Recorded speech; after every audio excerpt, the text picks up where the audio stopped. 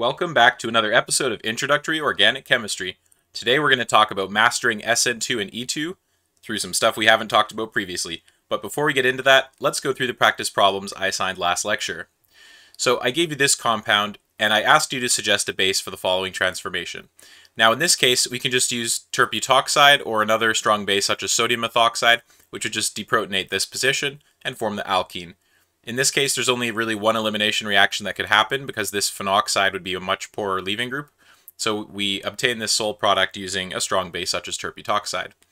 Now in the next example, we asked whether we could use a specific base to affect and cause this resulting transformation to get this alkene.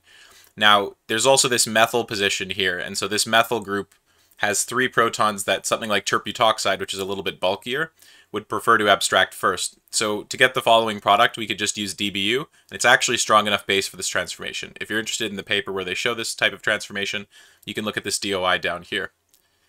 Okay, before we get into the main material today, we're going to talk about these 3 reagents, DDQ, DMDO, and ozone. These 3 reagents are all specific oxidants with specific applications. They're ones worth being familiar with when you hear these abbreviations because they're used all the time. DDQ is commonly used for deprotecting certain oxidatively labile functional groups or protecting groups. So this would be like certain benzyl ethers, for instance, would be easily cleaved with DDQ. DMDO is a reagent used to synthesize epoxides, and ozone is a reagent commonly used to cleave olefins into aldehydes or ketones. So with that, let's get into the main material for today, SN2 and E2. So when you're doing an SN2 reaction, if you have a chiral leaving group in the first place, you'll get the opposite enantiomer in the product. So here we have bromide getting displaced by azide, and so if we started with the out of the plane bromide, we'll get the into the plane azide. The reason that this occurs is due to the reaction occurring via backside attack. And so here you can see the nucleophile, in this case azide, approaching and attacking from 180 degrees away and displacing the bromide as a leaving group. And when that occurs, we have the inversion of the stereocentre. So this is an inversion of a substituted bromide. So what you could also do if you want to accelerate SN2 reactions is add in a little bit of iodide, for instance. So if you have a bromide or a chloride and you use iodide, you can substitute the bromide and get an iodide. Now, the problem if you use excess iodide in a non-catalytic amount, what can happen is this iodide can get attacked and displaced by another iodide, like this. Second iodide comes in, displaces the first iodide, and you get this inverted product. And so this is what leads to racemization.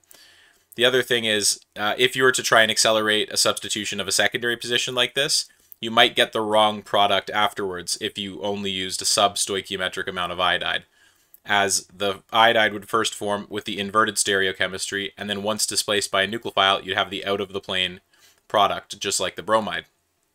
So it's something that you can use for like primary substitution quite well, but it isn't something you see used very often in secondary position substitutions. So most of the time for SN2 reactions, you don't see optically pure secondary iodides, because if iodide left as a leaving group from your iodide, and you formed your product in some amount, the resulting iodide from that first reaction would still be kicking around, and it could scatter the stereocentre of your optically pure alkyl iodide.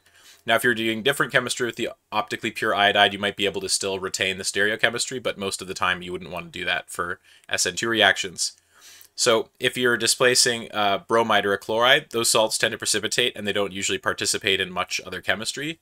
So if you have a secondary or primary, or sorry, if you have a secondary bromide or chloride, typically the stereochemistry will be retained after substitution. And when I say retained, I mean you won't lose any optical purity between the starting material and the product, as the chloride or the bromide are removed from the reaction effectively by precipitating.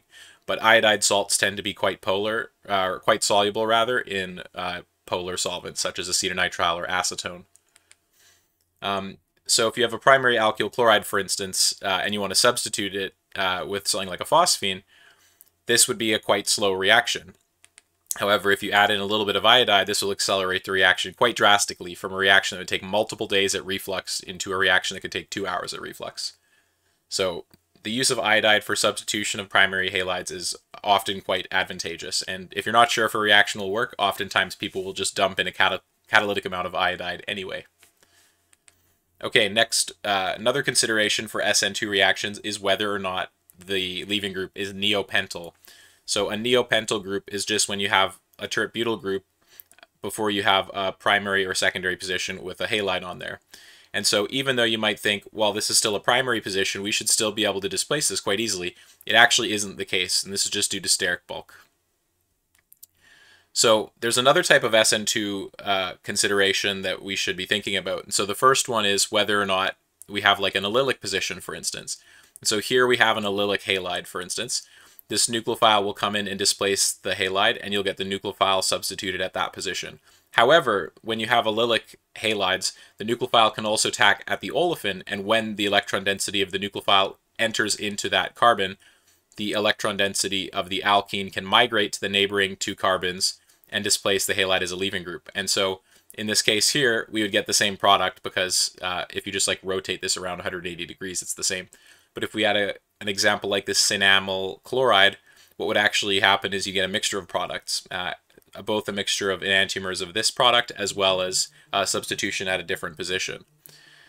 So the next consideration here is looking at E2 groups. So if we're trying to do an elimination reaction, the proton on the adjacent carbon needs to be 180 degrees apart from the leaving group for elimination to occur. The useful thing about this is if we have substituents on those two carbons, we can actually predict the geometry of the resulting alkene if we're having a typical E2 antiperiplanar elimination.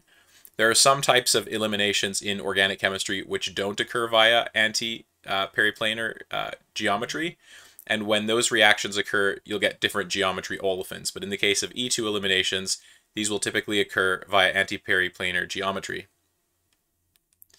Now, another consideration is when you start looking at whether or not you have syn or antiperiplanar geometry. So this could be in an example of like a cycloalkane, so like these cyclohexanes.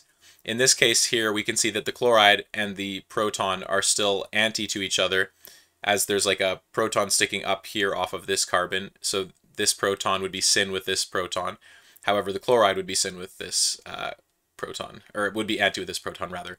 And so what can happen is if one of these protons gets deprotonated here, you can't displace the chloride because they're not 180 degrees apart. They need to be antiperiplanar. So before this can occur, this has to undergo a ring flip so that the chloride and the proton are both axial. If they're both axial, they're 180 degrees apart, and this elimination can occur. Now, because there's a proton on either side of this molecule, you'll get both enantiomers shown here.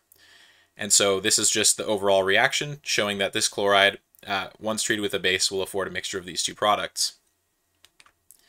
So if you have a case where you have one proton which is anti and another proton which is syn, most of the time we think, oh, it's just an elimination, but it doesn't work that way. So you have to have that anti-periplanar geometry, and in the case of a cyclohexane, that means that the chloride and the proton that's getting displaced, or deprotonated rather, must be anti to the leaving group. So in this case, only the blue proton will be deprotonated, and so you'll get only one product. If you have a case where there's no antiprotons, then you could get a very, very slow elimination, but it isn't occurring through antiperiplanar geometry. So most of the time you won't see anything like that. So for practice for next lecture, I'd like to assign two problems. First, with this chloride here, show which products would form when treated with sodium cyanide, and elaborate on what mechanism they form through. Additionally, predict the product of the following reaction. So we have this dichloride and we treat it with a base. What would be the product? And so with that, hopefully this has been helpful for finishing off E2 and SN2 reactions. Next lecture, we'll start getting into SN1 and E1 reactions. And with that, I hope you have a great day. If you have any comments or questions, please leave them below, and I'd be happy to receive any criticism that you might have about the series. Thank you.